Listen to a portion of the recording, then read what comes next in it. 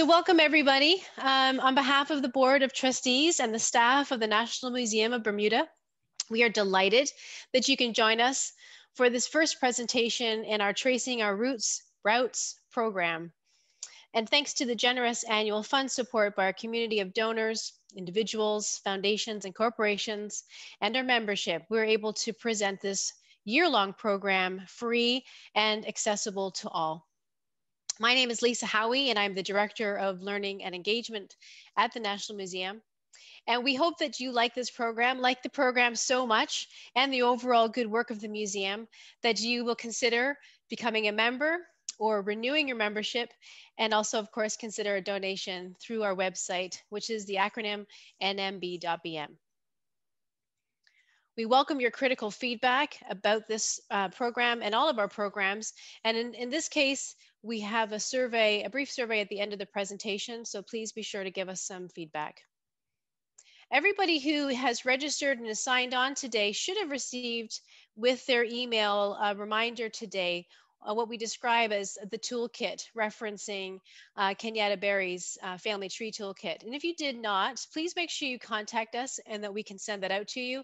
It will also live on the website and can be found there as well in the Tracing Our Routes category. So this program, Tracing Our Routes, is in response to community interest.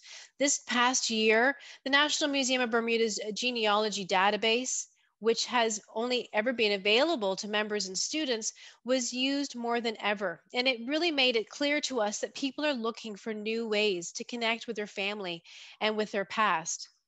And with this interest of accessibility, we were looking towards, let's create this program and make it open and available to all. And so that we can really help everyone reach that same end in terms of finding out their past and resolving some questions. The key questions that we're driving through this program is where does your story begin? And what legacy does it unfold?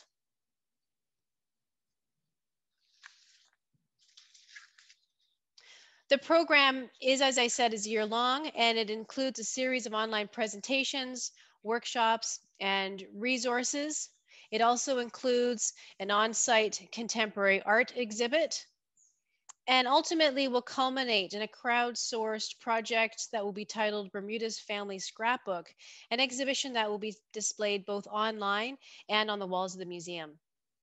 We hope that you as the participants, and for those that you share this with together, that we will be able to build the resources to enable effective and sensitive research methods for both finding and charting family history information. We hope that along the journey, you'll have this great chance to listen to each other's stories for guidance and inspiration, as well as from our panelists, of course, and that we will together develop creative strategies for communicating these findings and telling the story. Our ultimate goal is to assist and encourage you to explore, honor, and preserve your family history. So we start now with a two-part workshop. Today's workshop, as it says on the screen, is entitled The Journey of Family Discovery, Tips, Tools, and Strategies.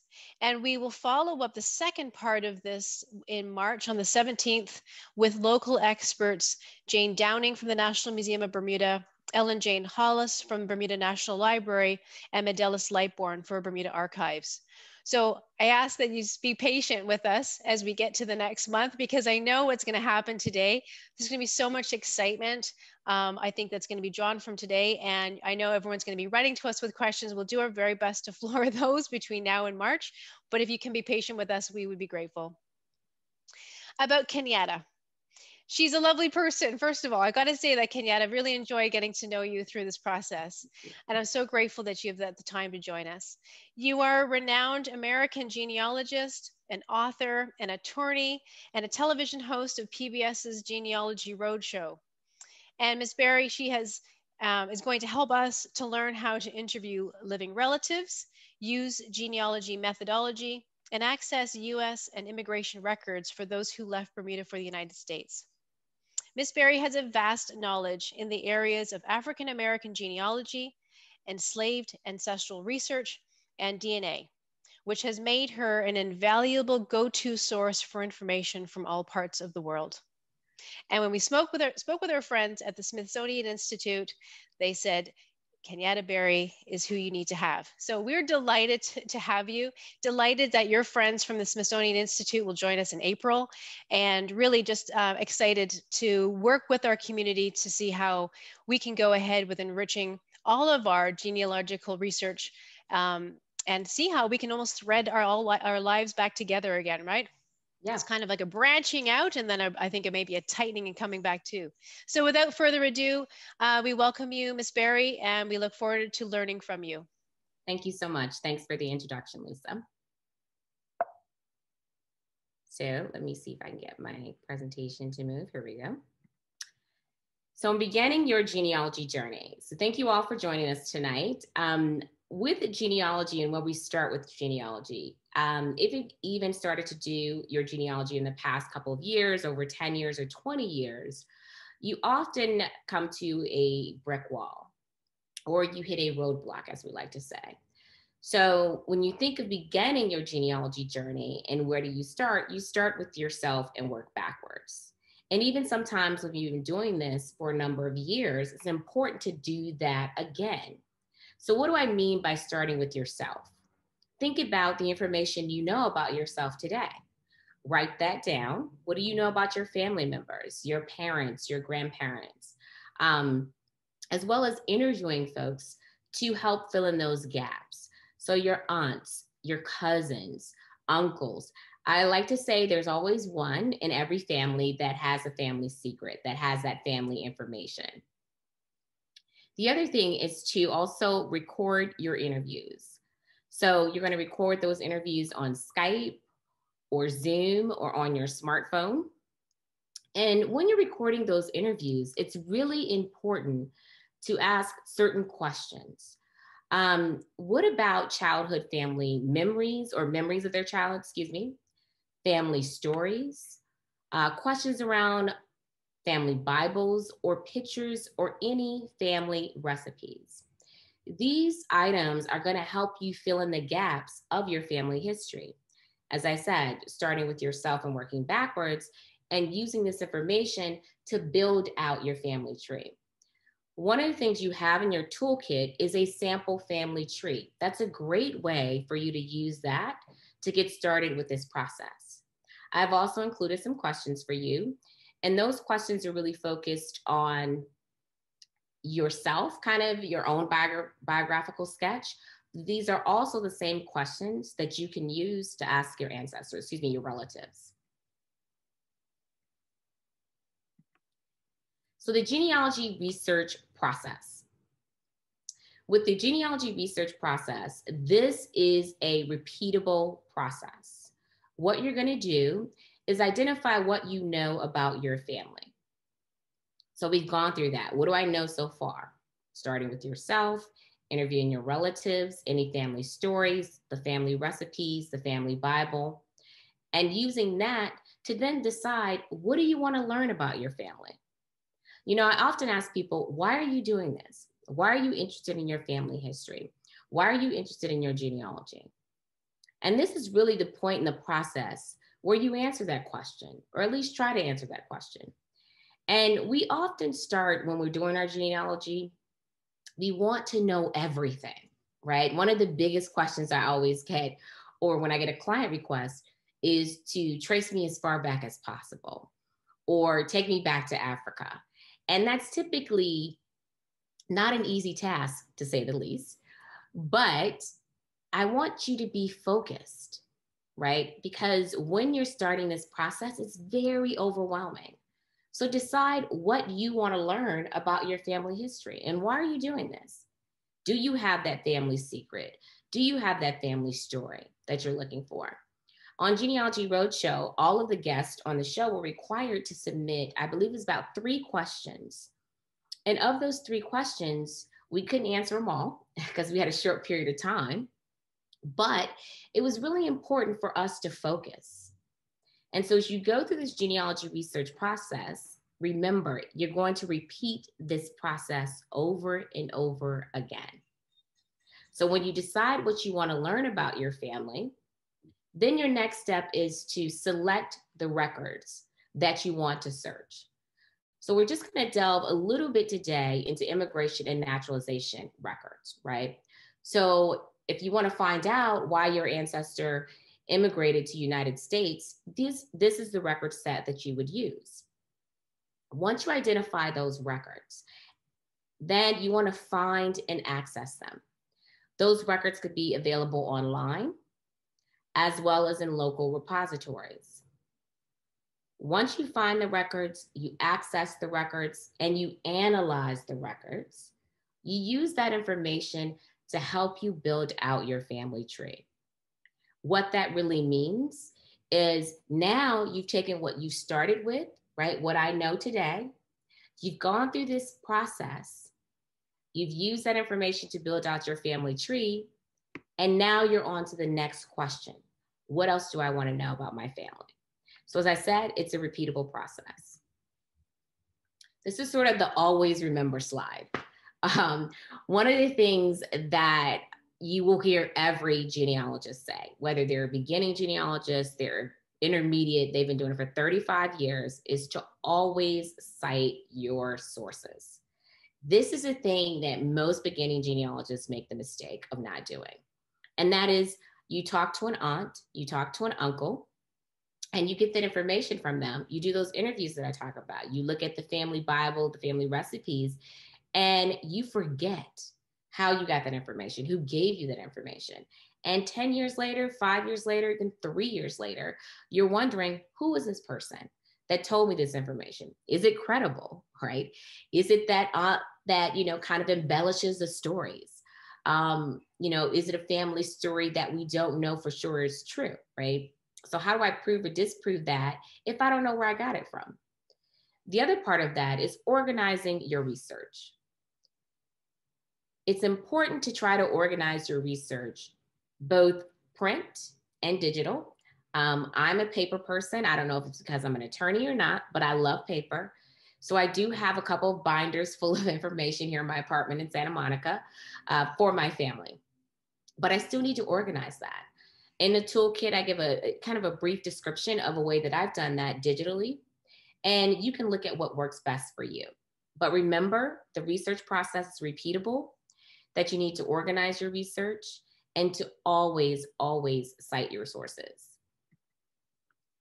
So United States immigration and naturalization. Today, we're just going to cover, or tonight, we're just going to cover a kind of a tip of the iceberg of the records that are available, and focusing primarily on two record sets: passenger list and naturalization records. Now, passenger lists are going to be something also, they may be called ship manifest.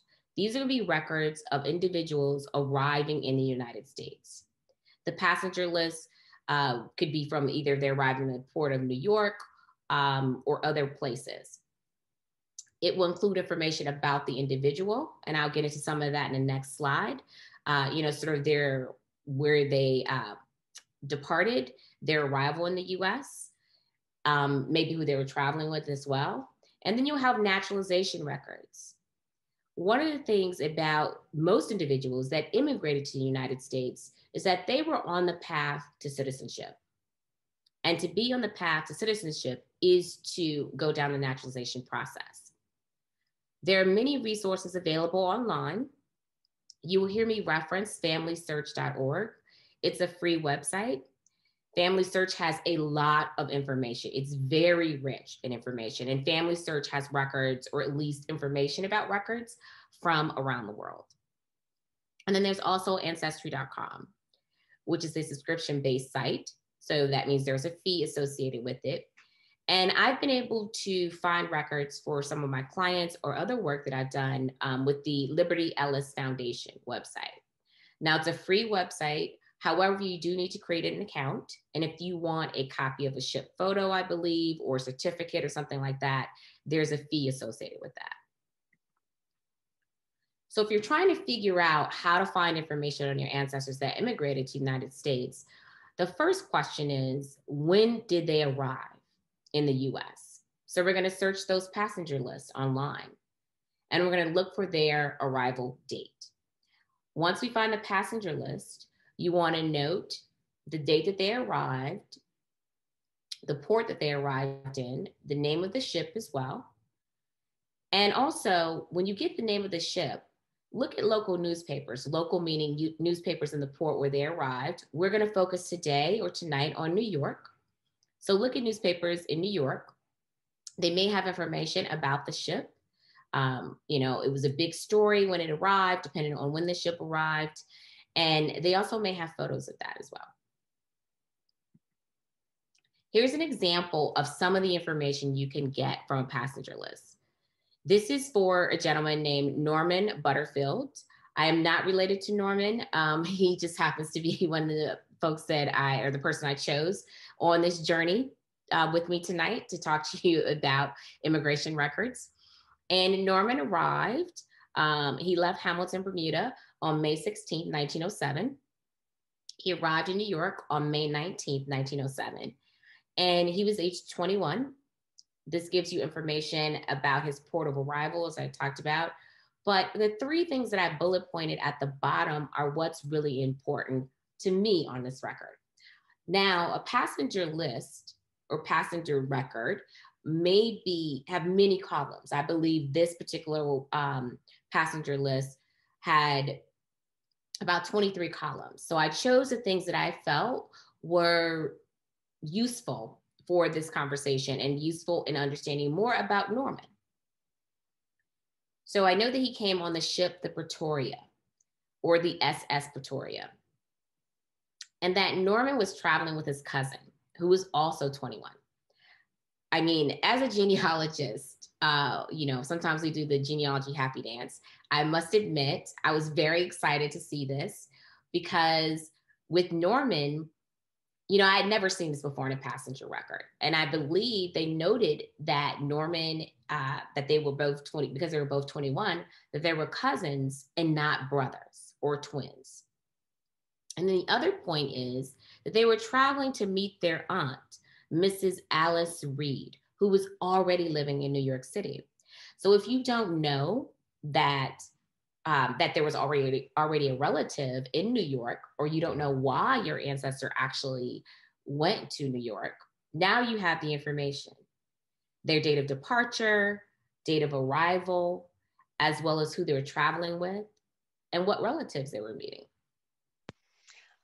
Kenyatta, I just have to say, because someone's put into the chat that Juna Jeffers, she's with us. She said that she's got a family connection to Norman Butterfield. Which I knew would happen. I feel like I'm on like Wheel of Fortune. Like all of a sudden, here's your one example that's coming up, and how great is that? How great is it? That's why I was doing the genealogy happy dance. I knew Norman wanted to be found. So I'm excited that there's someone on tonight that can, that's learning a bit more about him. Because that's great. Thank you for sharing. I think you might need to actually trademark genealogy happy dance. I might need to. Thank you.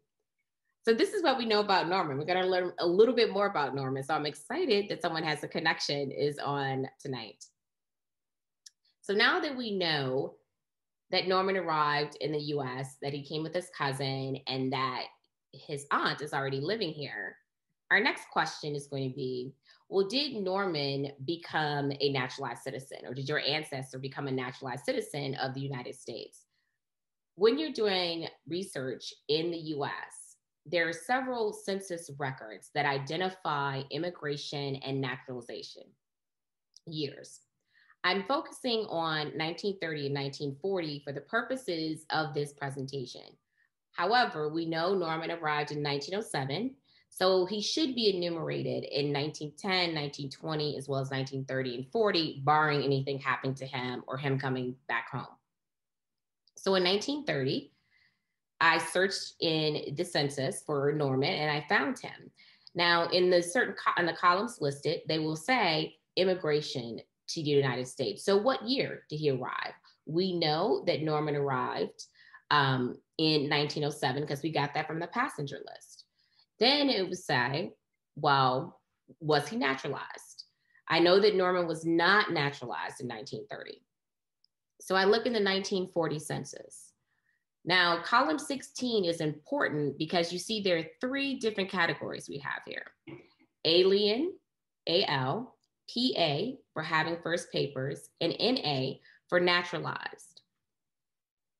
You will see in the toolkit, I included a list of some key legislation for immigration into the United States. So key laws impacting immigration into the US. This is important because depending on when your ancestor actually immigrated to the United States, they will be impacted by this changing legislation, right? So in 1940, we had the 1940 Alien Registration Act. I won't go into detail now about that. Again, reference the toolkit. But what's important is in 1940, Norman had the letters in column 16, PA. And for Norman, that means having first papers. So having first papers means that Norman had a declaration of intention. So Norman decided that he was on the path to citizenship. He had filed a declaration of intention to become a citizen of the United States. What I love about this document is you get so much information about him. For his relative who's on the call tonight or part of the Zoom tonight, you get the address, where he lived in New York City, what his occupation was. You get a physical description of Norman. Also his birth date, which is something that you may not have known previously. Who he married, his wife's name, when she was born, when they were married, where she was born. And then you also get to confirm here the information of the ship. So we know from the passenger list that he came on the SS Pretoria, but this document verifies that. And his arrival date of May 19th, 1907. And then we get to see Norman's handwriting. Now, Norman filed this declaration of intention in 1936. So that's why we see in 1930, he's not naturalized, but in 1936, 1940, he has his first papers because he filed this declaration of intention. So the next question is, if I'm searching for Norman or you're searching for your ancestor, is to really determine, well, did he actually go through with becoming naturalized? So the way to find that information, once you search these records that are available on Ancestry, this is an example of some of the records that are available, but also records related to immigration and naturalization are available on familysearch.org as well. The next step is to contact the United States Citizenship and Immigration Services, or UCIS, genealogy program. I put the web address here for you guys because this process is shifting or shifts sometimes, I would say. And the issue we have is, just for example, on the previous administration, this particular program was in jeopardy of increasing its fees. So with Norman, I have his declaration of intention. What I didn't mention is on that slide, or excuse me, in that document, the top right, you couldn't see it, was a file number, right? A number attached to Norman with a file number. And if you wanted to request Norman's naturalization file, you would have to go through this process. So as you can see on this slide, if you have the file number, they'll give you some guidance, but you can request a copy of his file. If you do not have the file number, they can do a search of their index for you, give you the response, and then you may be able to get a copy of the file then. I mentioned this in the toolkit that some of the records were destroyed in the 1950s. This process requires a little bit more detailed research. And what I mean by that is, with the USCIS genealogy program, they have an FAQ that you can use that's updated. That FAQ lets you know if there have been any changes in the fees, any changes in the process, any laws or anything that have been passed to impact your ability to get your ancestors' record. But this would be the logical next step if you want to figure out if Norman actually went through with the citizenship process and then getting copies of those files. And that will be for any of your ancestors. Now, I was just going to jump in to say FAQ stands for frequently asked questions. thank you. Don't want to make any assumptions. Yes, for frequently asked questions. Thank you. Now, this process is different depending on when they arrived, and the process could be different for pre-1906 immigration into the United States as well. But for most people, this is where you would kind of end up and getting copies of those records.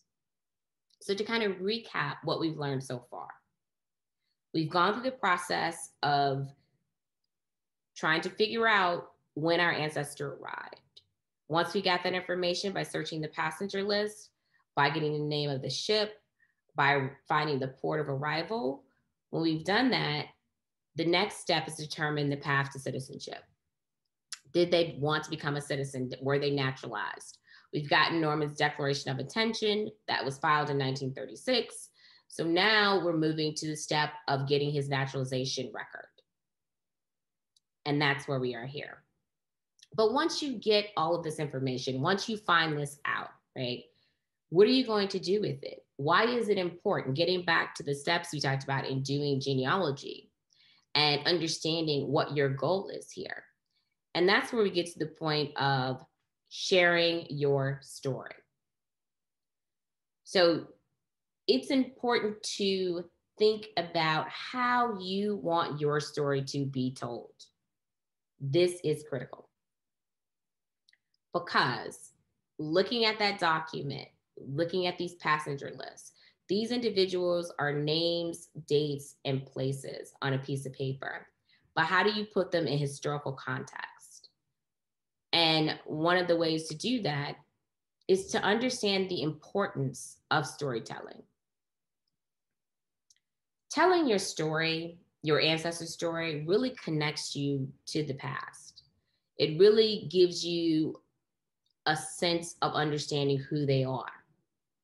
I love, love, love that we have someone who has a connection to Norman, because Norman's story, whether she knew it or not, is being told today in a very small piece. But just by me bringing out that document, me bringing out that slide with the passenger list, right? Norman's now being kind of semi-famous tonight and getting his story and his journey shared. And this brings him to life. In doing this research and prepping for this, I got to know Norman in my own mind. You know, I have a whole big Post-it note with Norman's information on it because I really wanted to make sure that his journey came across, right? And imagine if this was your ancestor. Imagine if this is the person whose story you were telling, where you've started from collecting that information and now you're able to share it with everyone. You're able to write that article. You're able to share it with the family over a Zoom or at a dinner or wherever else. But also think about your own story. Who do you want to tell your story? And really, how do you want them to tell your story? You want to make sure it's best that you tell your story before someone else does.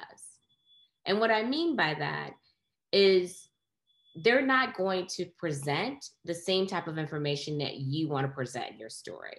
What may be important to them, is not important to you or may not be important to you.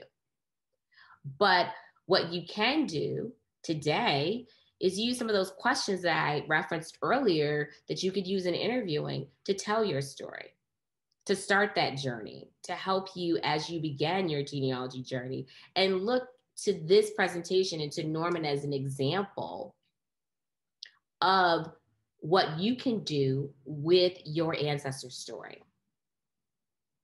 And this is what I loved about being a part of Genealogy Roadshow, is I was able to sit in front of someone and tell their story and put them in historical context and share that with their relatives.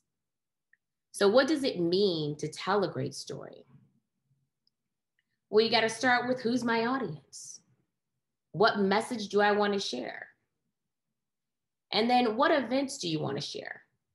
What are the most compelling? We would always say that genealogy, or at least let me change that. The producers would say genealogy and television don't mix, because genealogists, we love to research. You want to research for months and months and months at a time, right? It's like it's like a rabbit hole of stuff. TV, they want it done quick so they can create the story. But what events do you want to share so that you create this story that's digestible by others, right? That other people want to know, they want to learn. When you tell a great story, that's something people will repeat. So what are those most compelling events in your life, or in Norman's life, or if you have your own ancestor's life, that you want to share? And then you want to find those stories. What lessons did they learn? What events or lessons did you even learn, or what events did you witness?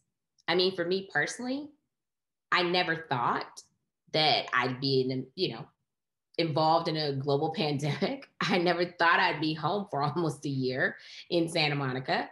I mean, we all have our stories of what 2020 was like, so that's a major event that we have all witnessed together. But also in telling a great story is to highlight a struggle, highlight a triumph, right? People want to see you overcome something. And in telling the story of your immigrant ancestor and telling the story of Norman, who left Bermuda, who decided to come to the United States, who decided to go on a path of citizenship, this is just a brief kind of bookend, or not even that much, of his story. There's so many other pieces that went into it to kind of thread to how he got to 1940, how he got to this Declaration of Intention in 1936. But in telling that story and your ancestor's story, you want to make sure that you keep it simple, right? We always want to, we will always kind of share more about our story or our family, especially when we're talking about family history. But to keep people engaged, I think it's really important to keep it simple. So now, hopefully, everyone's wondering, well, what happened to Norman? What else went on? Why did he come to the US? Was it because of his aunt? Why did his cousin come with him? What did they do before they came to the US? All of those questions, all of those things can be answered through documents, through genealogy research, and all of those components can be put together to tell a great story, to not only tell Norman's story, but also tell your story. So hopefully tonight you've been inspired to go home and to write down your story. So thank you. Well, thank you. We've been seeing all kinds of questions come through, and I feel connected to Norman. I love seeing his signature, and when you have that relic of the living person, it's like the signature on a piece of artwork. It's there's the hand, and it's a reminder of that very physical connection. So there are several questions and two that kind of are connected. What about the ship arrivals pre-1800, particularly those ships arriving as a part of the industry of enslavement? How do people go about those records? And how do people go about those records pre-1800 on registered vessels? If you could speak to those questions, that'd be terrific. Sure. So let me take, I'll take the second one first, I guess, sort of the pre-1800 or that are not enslaved vessels, right? Or that a lot of immigration records as it relates to coming to the United States requires you to understand the immigration law.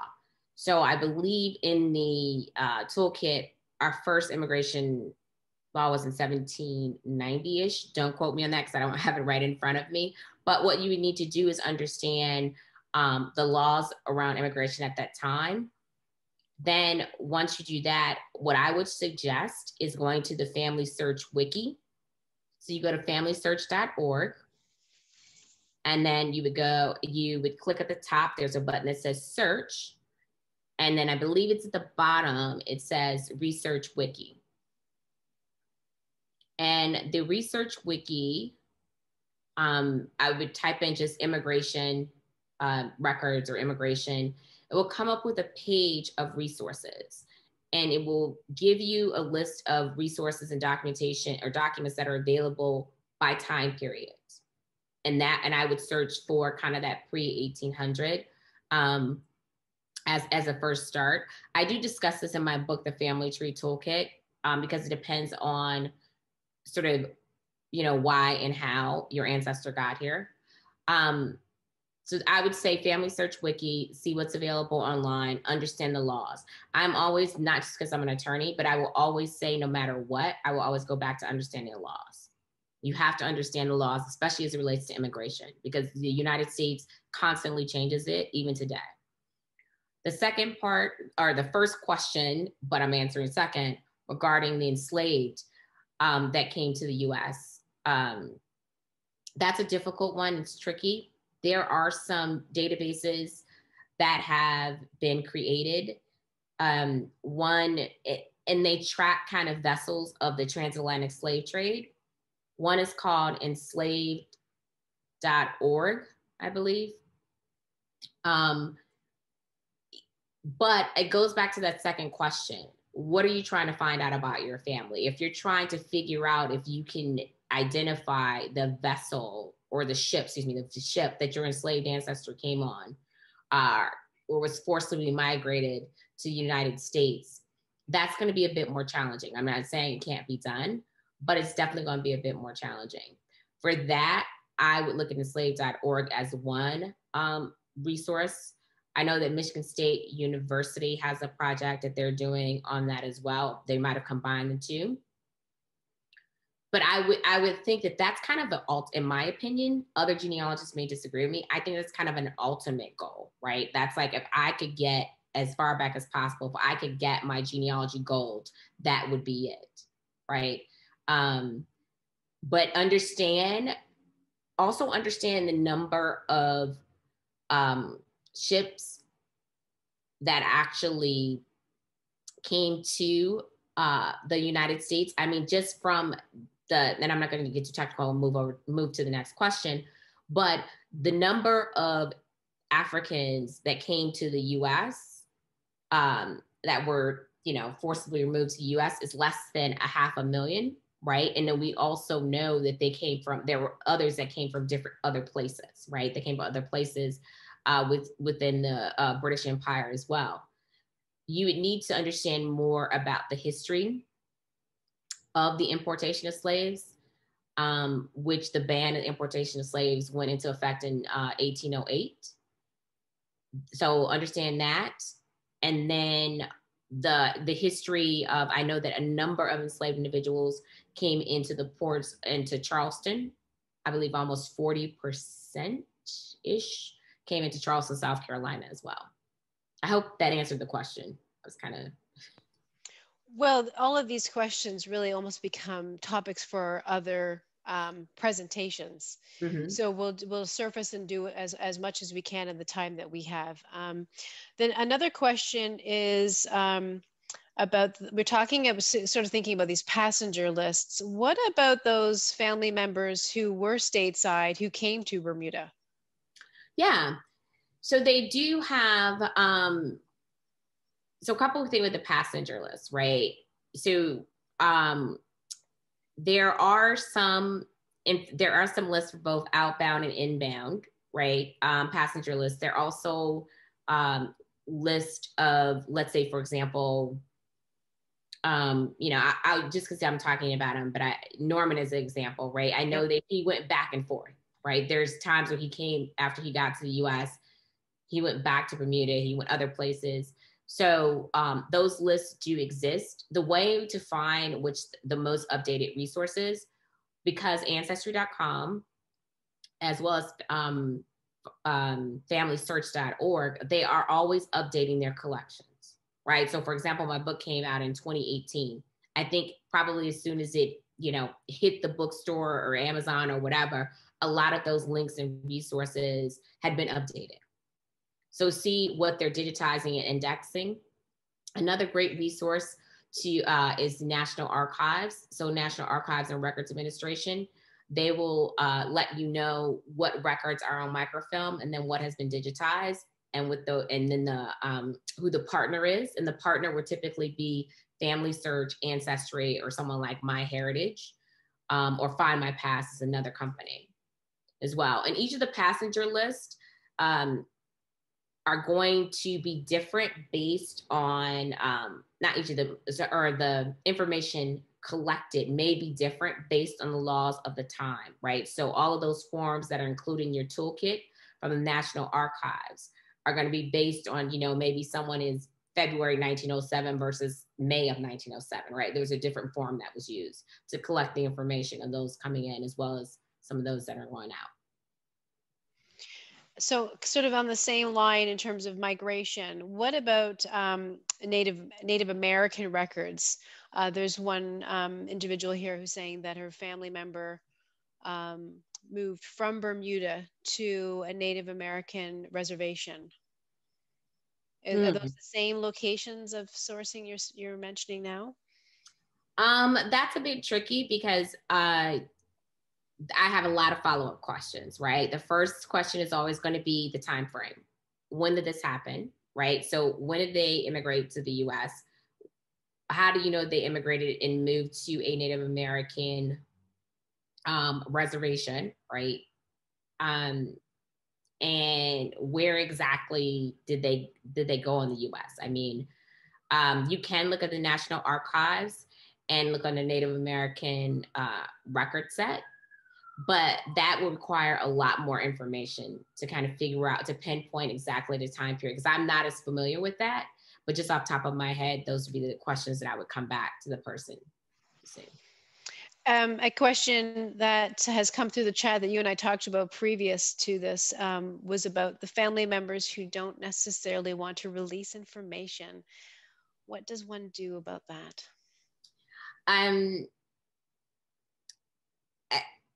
It's a tough one, I would say. My grandfather, and my mother kind of gets upset when I talk about this, but my grandfather is 94. My last name is Barry. It's the Barry side of the family. He is very, very tight-lipped and will not give a lot of information. So I think one of the ways to do it is as I've done with him, right? I'm on TV, I speak, I say to him, I'm just trying to find our people, right? I'm not trying to give out our family business. I'm not going to plaster it all over the internet somewhere, but it's to really kind of connect with them and say, I just want to know where I came from. I'm not looking to take this information and use it against anyone. I'm not looking to take this information and, write some tell-all book, right? But the other thing that I would say is it's important for medical information, right? Just give me names, give me dates, tell me some stories. Because if I can find these people, is there something in our family history, family health history that may impact me? Most of the time when you go visit the doctor, they're going to ask you about your family health history. So I think this is really a good way to kind of get them to say, okay, you know what? She's doing this research or he's doing this research for the benefit and not to try something to document something negative about us. I've tried that. I will say my grandfather has over the years loosened up. A lot of times he'll just start talking without me even prompting him. And I think that's because over the year, he's been conditioned that I'm not going to take this information and do something with it.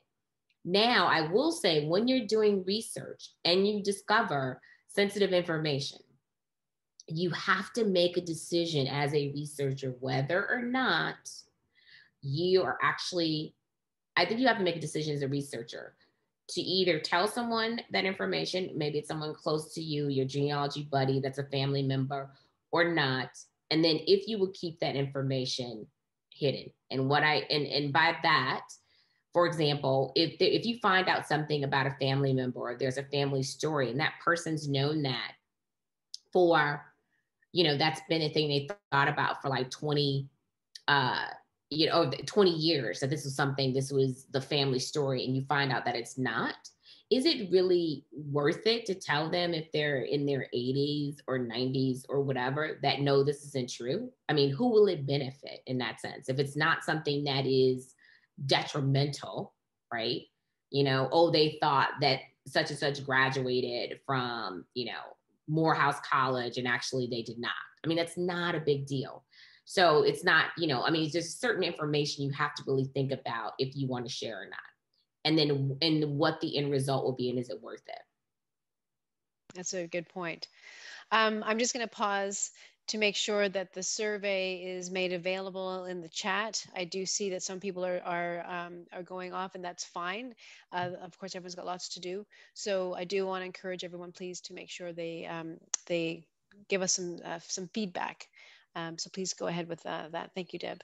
Another question from a well-known researcher and community specialist on island, Jolene Bean. She's asking for you, please, to speak a little bit about the difference between genealogy and family history. Yeah. So with genealogy, when I think of genealogy, it's kind of the study of, well, in my opinion, we use it interchangeably, but for me, I think of genealogy kind of as the field of study of kind of, of, I'm going to look for my ancestors, or as a professional genealogist, I'm going to help a client look for their ancestors, right? When I look at family history, I think of it as more of a story, or more of I'm trying to figure out the family history of a particular area or location. And not that studying family history is not professional, but I think in genealogy, there's more of a methodology, a discipline associated with it. There's the research method. You become a board certified genealogist.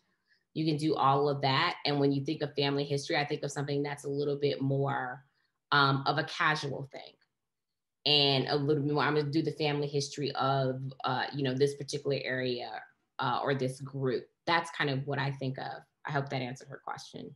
But I know in the US, we use it interchangeably a lot. One of the questions that you and I talked about before was about additional resources that might be available regarding American research in general. Yeah, so I think it's some additional resources that we can look at for American research, again, is the National Archives. You can look at the familysearch.org, additional resources. There are a lot of things. When you're doing this research, we talked about the connection with Norman. That's just the immigration and naturalization records on these passenger lists, right? We got his date of birth, right, information, but we may want to know when he died, or his marriage records. Those are going to be what we call vital records. So those are going to be your birth, marriage, death records that are available at the state level, that are available sometimes the county level. And those are going to be online in state archives, what we call it in the archives, or historical societies, as well as genealogical societies. Other resources I like to look at are universities, as well, their manuscript collections. And then if you want, a big resource for me is really understanding the history of the United States and the area that you're looking at, that you're researching, where your ancestor immigrated. Also, a really good resource is the Library of Congress. So the Library of Congress has a wealth of photographs, a wealth of maps. They have a very nice digital collection that is actually online as well, which could be useful in doing this research. When it comes to genealogy, I went through a lot of information. We did a little bit with Norman, but when I talked about the repeatable process and with genealogy and going down the rabbit hole, we laser focused on just immigration and naturalization, but that's one part of someone's life, right? When you realize and you decide you want to do genealogy, you know, you're gonna look at various segments of someone's life. Like you look at the segments of your own life, your, you know, information around, you know, about your birth and your childhood, your marriage, you know, your career, your travel, different things that you've done. As I said, in writing your own story, all of that requires you to do research and gather resources and gather documents to tell that story. And so as you get to these different process pieces of the process and different points in the research, there'll be various resources that you'll look at that'll point you in each direction. And that's why you have to organize that research. That's why you have to keep track of who you interview. That's why you have to cite your sources, right? There's a wealth of information for American genealogy online, but you have to know kind of where to go and what you're looking for and why you're looking for it, right? Which is what I talked about earlier. Which is, you've just validated the purpose of this program. Thank you for endorsing this space. No, but very seriously, I mean, this is what is going to be an interesting learning arc for all of us involved on the staff as we receive these questions and reference them back out, whether it's to you or to other panelists who are assisting through the year. And yeah, I think it's going to be very interesting. We're just getting to wrapping up. I wanted to know, Kenyatta, if you can just push to the next slide, Yeah. because yes.